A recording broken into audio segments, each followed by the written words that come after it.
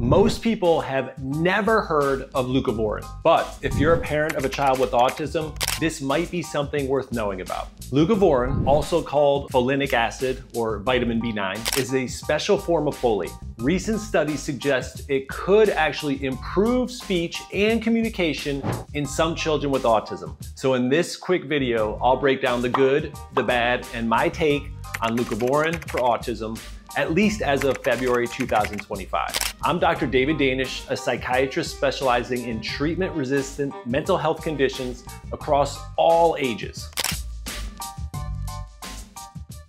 Let's dive in. Okay, what is leucovorin and why does it matter?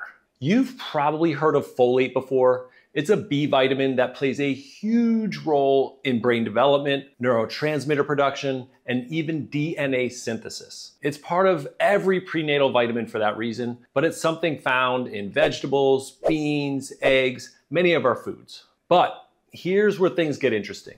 Many children with autism have something called cerebral folate deficiency. Their bodies have folate, but their brains can't get enough of it. And the reason? A large percentage of kids with autism compared to the general population, 50 to 70% of kids with autism, have antibodies that block folate from entering the brain. Imagine folate trying to enter a locked door, but the keyhole is jammed. That's what these antibodies are doing at the folate gateway to the brain. And that's where leucovorin comes in. Unlike regular folic acid, leucovorin uses a different pathway to get into the brain. It bypasses jammed keyholes and delivers folate where it's needed most, the brain. Sounds promising, right? Well, researchers thought so too, and they put it to the test. Okay, a little bit more about antibodies and antibody testing. The FRAT test, which is short for folate receptor alpha autoantibody test, is typically the first step in checking for these folate-blocking antibodies. If the test is positive, it means the body is producing antibodies that interfere with folate transport. That makes leucovorin an especially logical treatment choice. But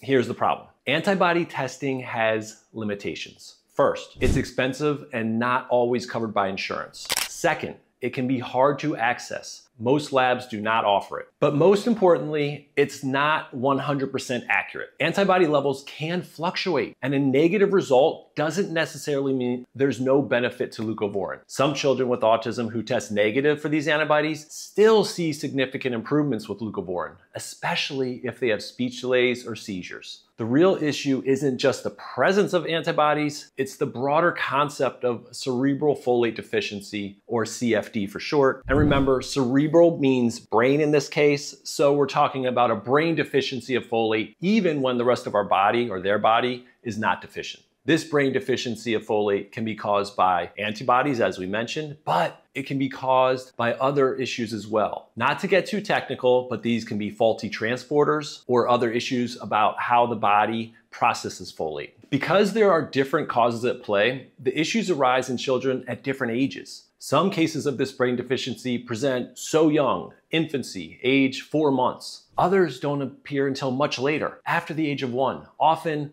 without any cognitive impairments. The form of this brain deficiency, most relevant to autism, usually affects speech and language without necessarily impacting overall intelligence. This is why I personally don't push for every patient to get antibody testing. Given the risk-reward ratio, both of which I'll touch on soon, leucovorin can still be worth trying even without a definitive antibody test result. Clinical trials, let's look at them and does it actually work? Let's talk about the studies because the results are actually very impressive. A US study from Fry and al., his colleagues, looked at kids with autism and language delays. Half of the kids in the study received leucovorin, the other half got placebo, aka a sugar pill. After just 12 weeks, the leucovorin group had significantly better language scores. In fact, 65% of them showed noticeable improvement compared to only 24% in the placebo group. But here's the cool part. The kids who tested positive for these folate-blocking antibodies improved the most. This means this isn't just a random treatment, it's targeting a very specific biological issue.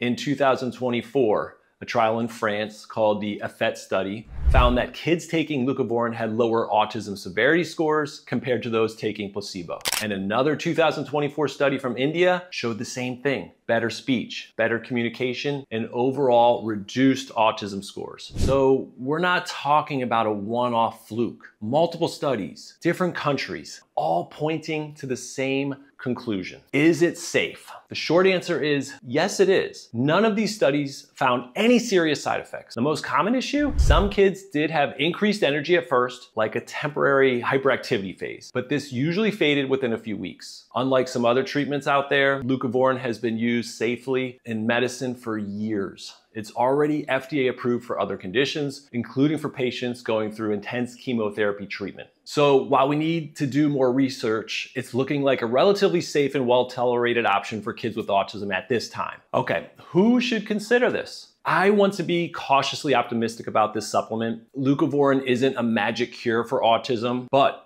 for kids with cerebral folate deficiency, it's one of the most promising treatments we have for improving speech and communication. If your child has autism and struggles with language, it might be worth trying now, given the risk-reward ratio. But always discuss this with your medical practitioner first. There are the side effects, and those may continue to evolve even after I make this video. If you found this helpful, please like, subscribe, share with anyone you know who might benefit. It helps more people get real practical mental health advice. And if you want a free handout that organizes all of this into neat categories, go to drdaviddanish.com and I'll put that link in the notes. I'll see you on the next video.